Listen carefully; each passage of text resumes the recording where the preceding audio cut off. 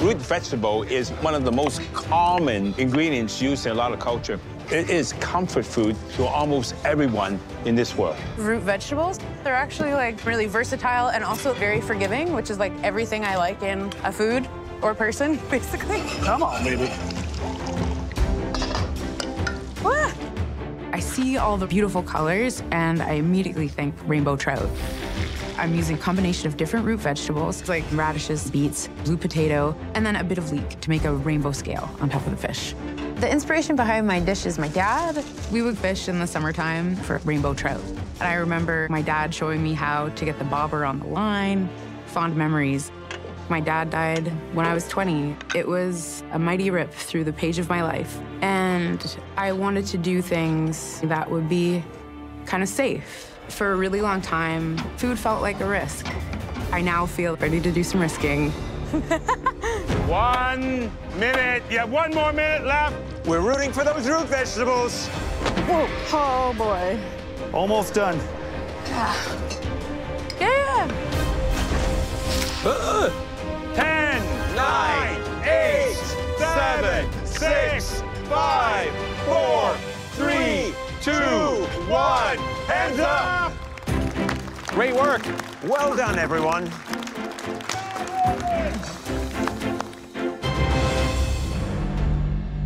Jennifer. Yeah!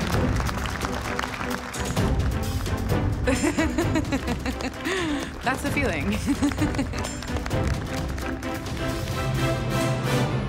This is turf and surf, a sweet potato puree, a beet puree, seasoned blanched vegetables. Underneath all of that, there is a rainbow trout poached in a flavored broth. This might be the first fish I've eaten where I like the scales.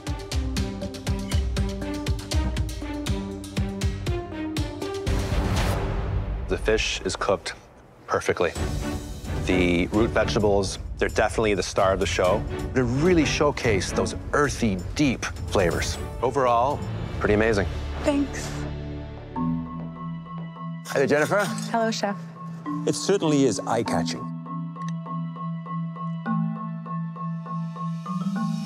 Beet is such a wonderful root vegetable to work with. What comes out is that earthy, slightly sweet flavor. And those root vegetables as part of the scales on top, maybe slightly under-seasoned. Okay. But if I had to score this dish on a scale of 1 to 10, I'd be giving it 8.5. So well done. I love it. Thank you. Thank you. Jennifer, how are you? Oh, hey, Chef Claudio. Tell me, what are you making for your sweet cheesecake? Okay, my sweet cheesecake is a chocolate cheesecake. The inspiration is a walk through the forest. Some spruce tips there, I see? Yeah, I'm just in the process of candying them a bit. Beautiful. What are you doing for your savory? I'm doing a everything bagel with urban garlic cream cheese. So I've taken a pastry cutter and placed it in the middle. That sounds like a great concept. My only concern is the time management, but if you can pull this off, you are definitely one to watch. Thank you, chef. This is the moment of truth. If those cheesecakes are not set when they come out of the mold, no garnishes can save them. Oh, Yeah, Jenny. Good job, Jenny. Good job. 1 minute! Come on, guys. Come on, get those decorations on! Come on, just throw it on. Get it on. Get it on your plate. Good job. Get it on. 10 seconds, time!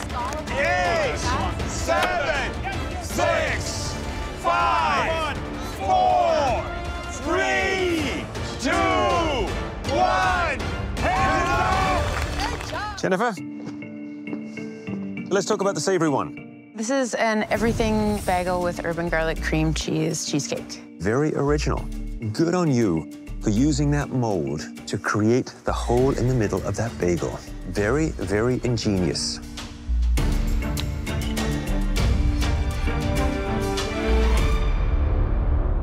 I actually quite like that. It really does have that bagel savoriness to it. The cheesecake itself has a very good palate feel. Very, very creamy. Oh, yay. Well done, Jennifer. Thank you. Thank you. Jennifer, can you remind me of your concept here? This is a chocolate cheesecake, and I try to incorporate a lot of earthy elements. Ooh, it's a bit under. See how it tastes, though.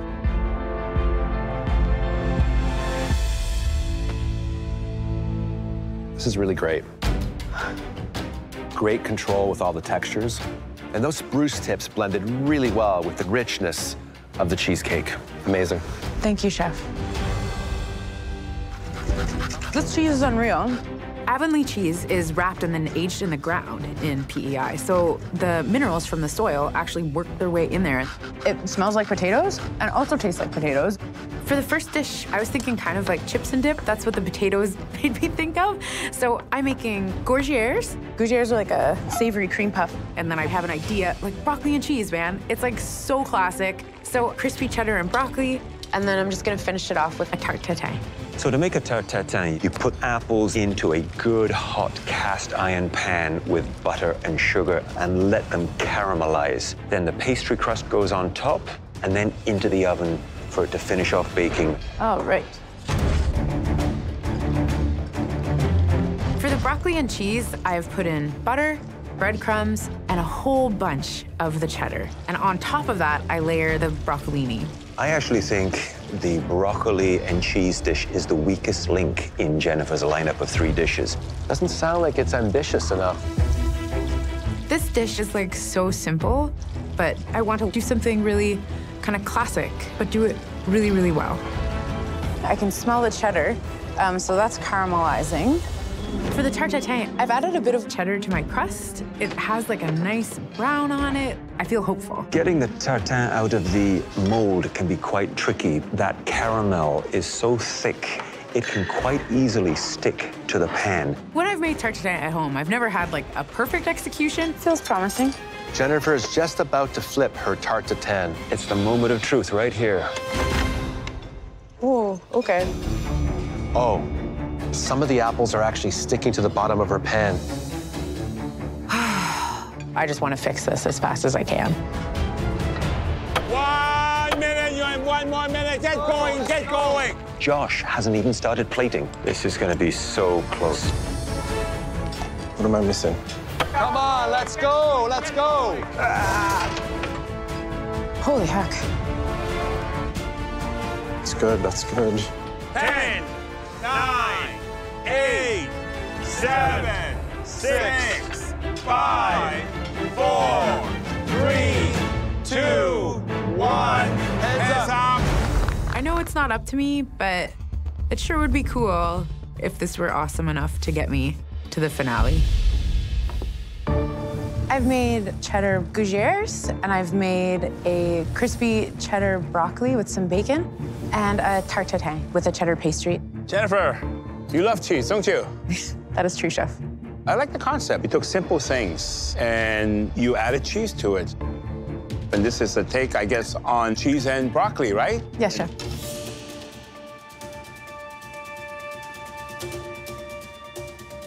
Cook is perfect. You get that sweetness coming from the broccoli, and then you get that sharp hit from the cheese itself. You got the balance of flavor, the seasoning, it's right. Well done. Thank you, chef.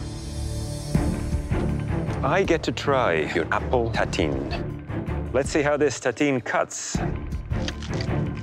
That's a good sound.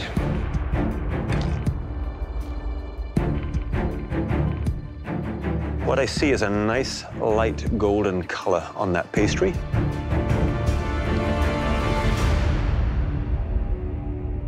It is very, very good.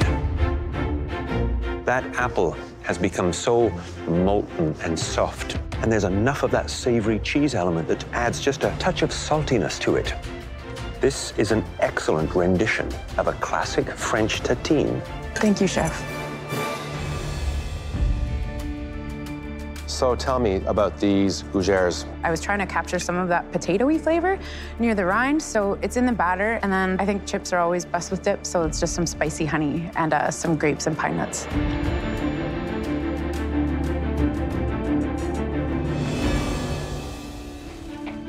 The question here is there enough of that beautiful cheddar in your gougères? I think so, chef. I'm not too sure you really nailed it. But technically, these are very textbook. They're airy, they're light. I just want more of that cheese. Okay. It doesn't feel like the bat flip level home run I have felt a couple other times in the kitchen, but it feels like I did a good job. I am making fancy ants on a log. A traditional ants on a log is you take a log of celery, you fill it with peanut butter, and then top it with raisins. It's a fun way to eat some vegetables. Growing up, this was a snack that I had in my school lunch, and I just didn't think there was anything cooler than ants on a log. Jennifer. Hello, Chef. Ants on a log. So how are you gonna make it great? This version is with blue cheese, a celery juice vinaigrette, and pork poached figs. I really want it to look like a bit of a sculptural art piece that you get to eat. Okay, well, you have always inspired us and impressed us with your beautiful plating. Thanks so much, Chef. Don't let those ants run loose, eh? Okay. 100% the hardest part of the appetizer for me is the celery. I'm a little worried because it takes a lot of skill, which she has, to elevate such a humble vegetable as celery. Because the backbone of this dish is celery, and Andre's is lobster, I have to allocate a lot of time and love and care into this celery to make it the best celery the judges have ever had. If she can pull this thing off, she's gonna wow us. Hey, okay. Yeah! Celery looks good. Thank you, thank you. We are moving. Time is the most important ingredient in this kitchen. Jennifer, what's next? I'm gonna make a blue cheese mousse. Way to stay focused. You got it. I still have to do so many other components. Almost. My brain is just in this mode. Good job, Jennifer, good job. 5 minutes. You only have 5 minutes before the first course. Both Andre and Jennifer right now are feeling the heat. Everything has to be beautiful because this is such a simple dish. More salt. I want all of the bites to be perfect and all of the bites to be just a little different. Okay, here we go. 1 minute. 1 minute. Service is coming to pick up your dishes. You got this. Come on. Nice. That looks amazing. Wow. Thanks, guys. Looks fabulous. Thank you. 10, 9, 8, 7, 6, 5, 4, 3, 2, 1. Hands up. Andre, Jennifer, please keep cooking. We'll excuse ourselves to the banquet room while we try your appetizers. I think the way I treated every element on this plate makes it a finale-worthy dish. I hope so. Next is Jennifer's appetizer. Fancy ants on a log made of pork poached figs, a celery brunoise, and a blue cheese mousse. She has taken a very childlike dish and elevated it to restaurant quality. I look at it and I can't wait to tuck into it.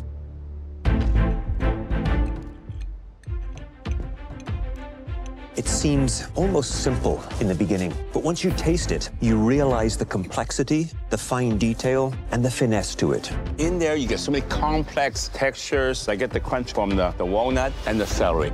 And then you have the blue cheese, full of flavor, but it's also balanced. It's very hard to balance blue cheese. There's so many different juxtapositions happening on this plate. It's a really, really smart dish. I mean, this is the kind of dish that you could see in, may I say, a Michelin-starred restaurant. This is just spectacular. When I tasted the lobster, I thought, how is a celery and blue cheese dish going to compete with a dish of Andre's caliber and quality? Any ingredient in the right hands can be sensational. Let's get back out there.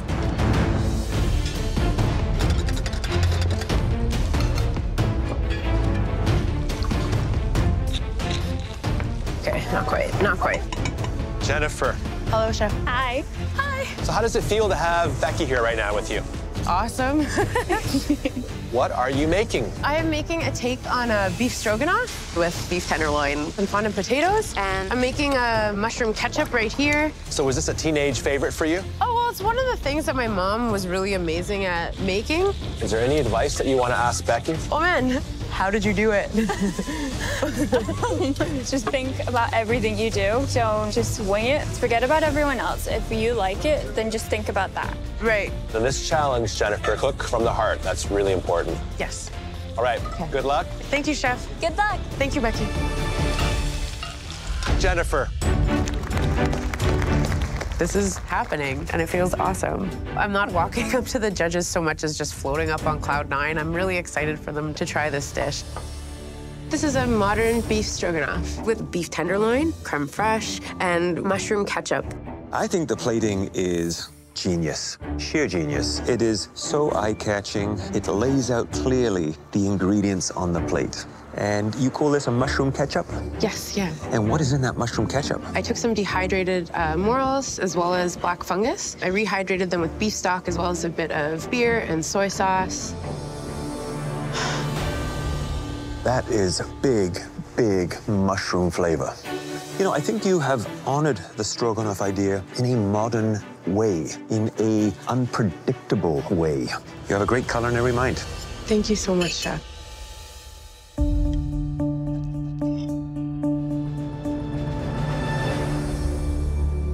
It tastes as good as it looks. It's really amazing. Great depth of flavor. The only misstep, though, the beef is a little bit undercooked, you can see. Right. It should have rested a little bit longer, or maybe seared a little bit longer. Okay. But other than that, it's really amazing what you did with an hour. Thank you, Chef. Delicious. It's so incredibly exciting and moving when people really pick up what you're putting down. And I feel really proud of what I've put on the plate. Okay, what's next? Lamb. I'm making Mary's Little Lamb. This course is really different than the appetizer course. This course has a zillion elements. It's going to be lamb shanks with hay-smoked oats, some sour cherries, some demi-glace cherry glaze, and some mint fleece. They all require a lot of time, effort, and care. It's game time. I think it's going to be worth it in the end. Right now, I'm working on some lamb shanks. I just seared them to brown them, and now I'm going to get them going in the pressure cooker. She's pressure cooking her lamb for only 35 minutes. She has to get that lamb shank in the pressure cooker right now, otherwise it won't be cooked. Yeah, that's time to slow down. Slow down. There you go. Yes. There you go. Atta girl. Getting something into the pressure cooker is a calculated risk. You don't know exactly what's going on until you open it. Timing on the lamb is mega important. Jennifer is taking that childhood nursery rhyme and creating almost every element from that nursery rhyme in this dish. I am making a mint fleece for the lamb. To do this, I'm powdering some mint candies, and I'm going to make them into the cotton candy. That is going to be the minty element, which is a great condiment to have with lamb. Is she doing cotton candy in her dessert? Oh, no, this isn't this entree? dish. What? It's crazy. I want a nice little fleecy ball that almost looks like a cloud and will melt away when it touches the lamb. There we go. Both Andre and Jennifer right now are feeling the pressure. I think part of it is that they're multitasking. Half of my burners are taken up by the pressure cookers for almost the entirety of this cook. I have at least 5 elements that require burners. This is very tricky. I think she has too many things to do. I'm a little bit anxious about that. Less than 20 minutes left. The only thing I have done is fleece. I can think of 8 other things. I still have to finish. Can I get this all done? I know how to do all these things, but time is of the essence. My oats, I am hay smoking right now. I just gotta do the next right thing. I feel like a lamb might want to eat some oats. She's got to be very careful with the smoking. Do not over-smoke. It might impart a bitter finish to those oats. It's risky, but if it works, pure genius. Steel-cut oats are amazing anyway, but with the sneak attack of smoke taste, I think it'll be outrageously awesome. The smoke smells awesome. Thank you, thank you. Look, Jennifer's opening up her pressure cooker now. I don't know if it looks done to me. It's tough to see from up here, right? I can tell whether or not things are done usually by feel. I hope I nailed it. How's my time, guys? 5 minutes. 5 minutes. Keep going, keep going. What was that, Jennifer? Red wine demi-glace. Wow. I'm gonna add some of that sour cherry syrup to it. I am brushing these lamb bones with some of the glaze and wrapping them in copper foil. It's finale day, why wouldn't I? Nice, Jennifer. Oh, my God. Wow. Hey! You got it, buddy! You got it!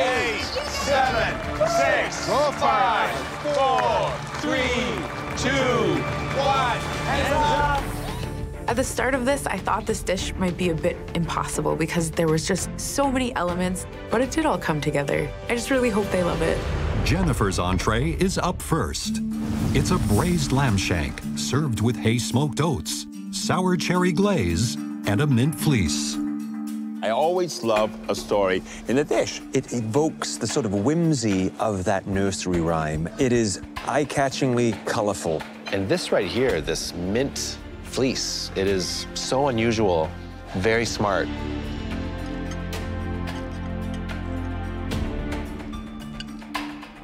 Oh boy. This lamb is undercooked, is slightly rare. In the middle, my lamb is slightly undercooked. It's a braising piece of meat. This is not the type of meat that you ever serve medium rare or rare. Claudia, that's too bad, because my piece of lamb is beautifully cooked, tender and juicy. Mine was also cooked perfectly. I think we have to consider that both of you had smaller shanks than mine. But the vegetables, for me, are really the star of the show. They're so complex. The carrots perfectly cooked. The oats with that smoke going through them, sensational. I love that combination of meat, fruits, vegetables, starch, all coming together. And the thing is, everything fits. And then you got that plump cherry giving acidity, bit of that juice balancing with sweetness. And finally, I love that mint fleece. There is such a lot of detail in this dish. It's a really good one. First thought that lands on me is about my dad. He passed away when I was 20. His birthday's coming up soon, so I want to put my heart on a plate today and see what happens. Every birthday, my dad would make bacon-wrapped scallops. So I'm gonna try and recreate like some of those tastes and smells and hopefully feeling as well.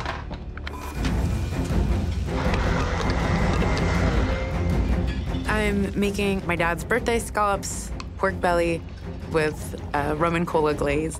It wouldn't be my dad's birthday if he didn't have a rum and cola in hand. For the fire element, I have a smoked pork fat and maple birthday candle. I really wanted to create that smell of like bacony fat hitting the grill, but it also melts away into extra sauce on your plate to dip stuff in. Look at that. Jennifer has got liquid nitrogen in her station. For the ice elements, I'm making Dulce ice cream pearls with liquid nitrogen. All right. Dulce is this really yummy, savory snack. It's a kind of seaweed. I'm taking dulse powder and whisking that into some cornstarch slurry and hot milk and start adding liquid nitrogen. And 1 minute later, I have ice cream pearls. I have a lot going on today. There's no shortage of things that could go sideways. With ice cream pearls, I'm also going to make hazelnut snow. I'm mixing hazelnut oil with maltodextrin and put it in some liquid nitrogen. I want it to melt like actual snow, like when you get snow on your tongue and then it's just gone. 10, 9, 8, 7, 6, 5, 4, 3, 2, 1, hands up! Jennifer, please bring your dish up. This dish was to honor my dad.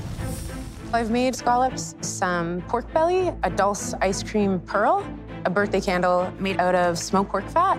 My dad's favorite drink was rum and cola, so I made a rum and cola glaze, and that's brushed on the pork belly. I definitely see the fire and the ice.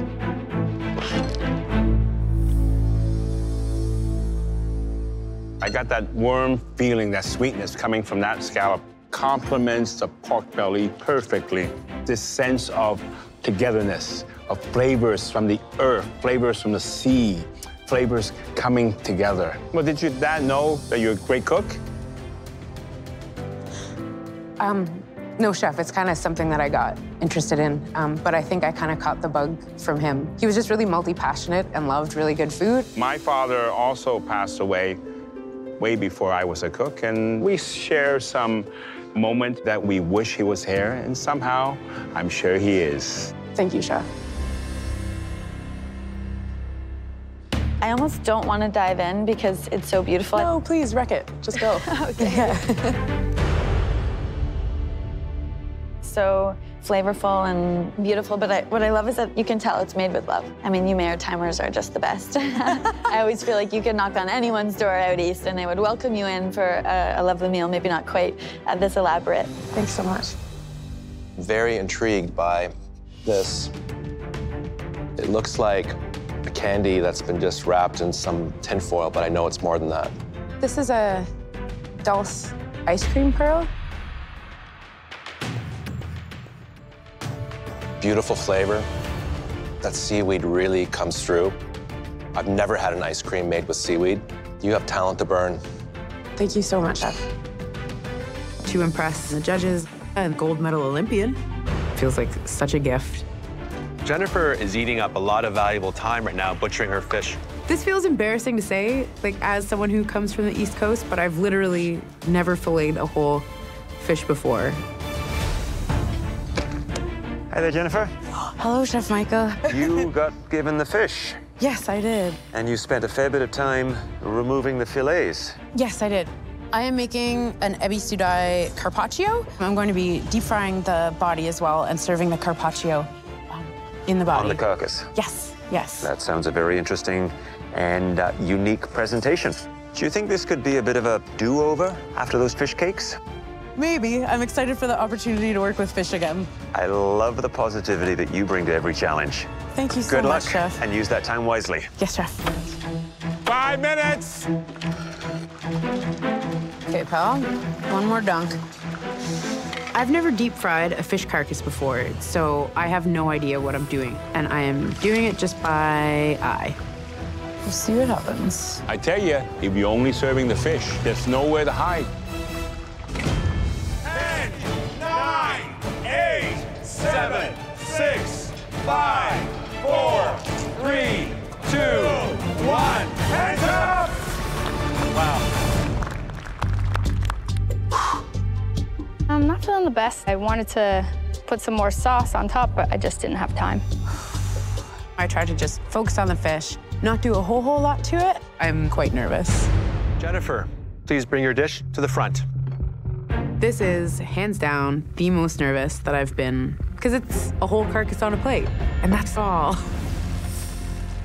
This is an ebi sudai carpaccio, and I've made a sauce with some chili, lime, garlic, ginger, and cilantro, and I've served it in the fried body.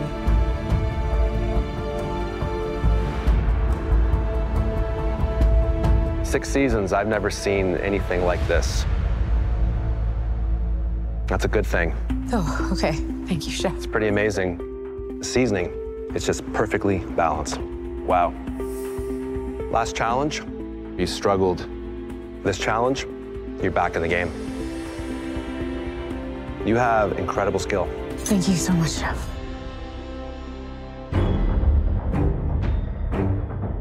You know, you hit it on the spot. The texture was perfect. The way that you preserve and reuse the carcass of this fish, I am deeply touched. Because Asians don't like to waste anything. This is how we are so crazy rich.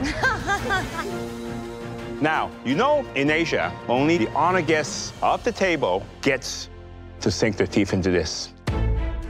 The eyeballs. Today, I think the person to be honored is you. Are you sure? Yes. Thank you very much, Chef. You have certainly honored this beloved Asian ingredient. You did it justice. I'm touched. Thank you, Chef. You can float back now. Yeah, oh my God. Dear Diary, today I got to eat an eyeball on MasterChef Canada. That's where the magic is at today. I got clove, cinnamon, and thyme. I've never used them all together. I pretty much never use cloves, and I never think about cloves other than apple cider at the Christmas market. So that's the first place my mind went, and I'm just gonna run with it. I'm gonna go dessert today. So I'm making a cinnamon creme patisserie and a clove creme légère, which I'm piping in a glass, and a sweet thyme tuile to sit on the top. I've been trying to just really channel emotions and memories that feel special to me and then just run with that. And it seems to be working so far, so I really hope the judges like it. Let's do it. Looking very cool. Race against time. I feel like I'm an octopus with like 8 tentacles going at like 8 different things, keeping it all on track. I have to get the creme pat in the fridge. I have to get the creme légère in the fridge. This really has the potential to just look like a bunch of slop in a glass if things don't set properly. Oh, hope and a prayer. There's some heavy hitters down there, man. Somebody huge is going home today. Take your time. This is crazy. 2 minutes left. Let's go, hustle, 2 minutes. hustle. 2 more minutes. it! Come on, guys, let's go, let's go. Come on, come on, come on. Come on, final push here. Last bit. Smells like campfire. I love it, I love it.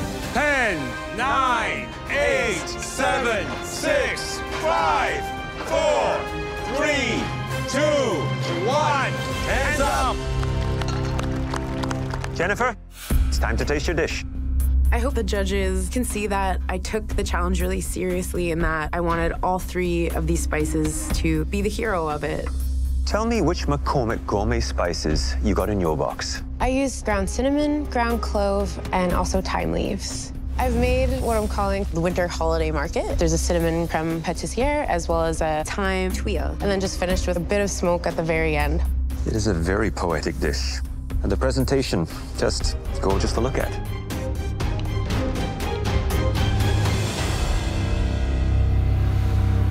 It's all there.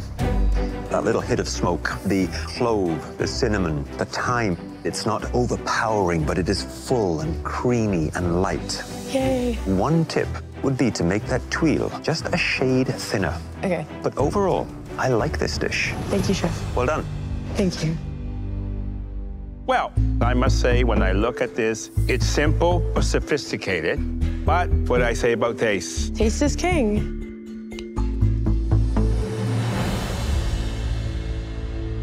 Wow. It's a very nice dish. It's executed well. This is like Christmas in a spoon. Thank you so much, Chef. Totally mission accomplished. I couldn't have hoped for anything better. Is that rice? Yeah. You're puffing the rice? Oh, that's so cool. Oh, nice. Jennifer's doing a take on sugary breakfast cereal. I love breakfast cereal. Many a chef finish their night with a bowl of sugary cereal. It's more Saturday night than Saturday morning. Good. Puffy. If I'm going to serve the judges treat cereal in the finale, I better make sure that there's some good technique in that bowl. Let's see what happens here. I'm making a chocolate crumble, meringue marshmallows, a sugar-cured egg yolk with a brulee, chocolate ganache, and tea smoked milk. Jennifer, Hello, Chef. How tell are me, you? Why tea smoked milk? Something that I think is so nice after a meal is a sweet and a tea. And I use my favorite tea, which is birthday cake flavored. I just think it pairs really well with this. You got a lot going, you got a lot of treats coming. I can't wait to taste this. Yes, Chef. How do you think of smoking milk? Oh, I don't know what happens in there, really. I don't. Both Andre and Jennifer have a multitude of garnishes and ingredients to finish their dessert. They really need to move fast and efficiently right now. I'm just flipping the sugar-cured egg yolks to make sure they all get enough time in the sugar. Putting it onto the sugar, it creates a light skin around that egg yolk so it doesn't burst. I'm going to melt some sugar and do a little brulee on top of it for a bit of crunch. Nice.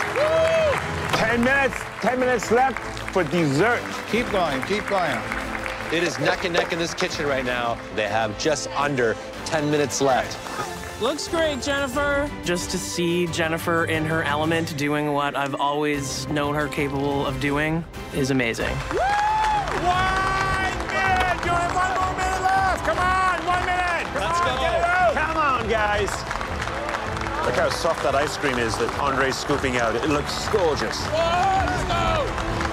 Wow. These dishes look pretty incredible to me. Yes, Jennifer! 15 seconds!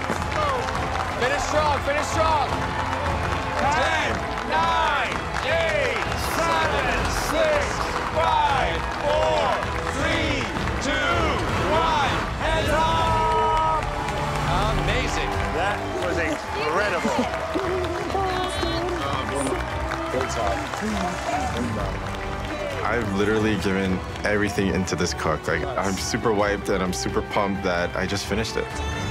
You did it! Oh my gosh, that happened. That happened. I'm so proud of myself.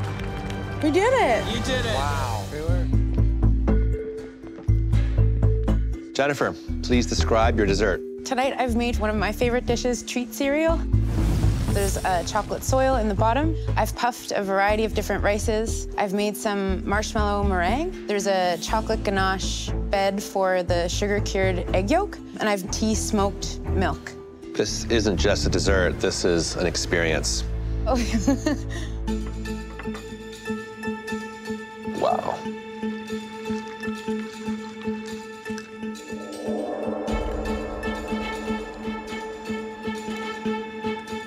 Jennifer, that first mouthful is a bit of a mystery as to what's in there.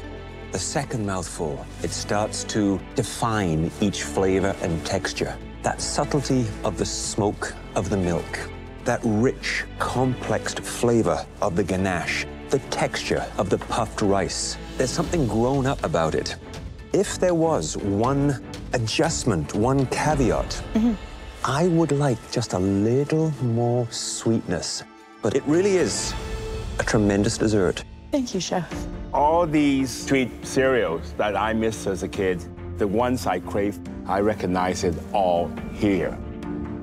So my dream has come true, but in a sophisticated adult way.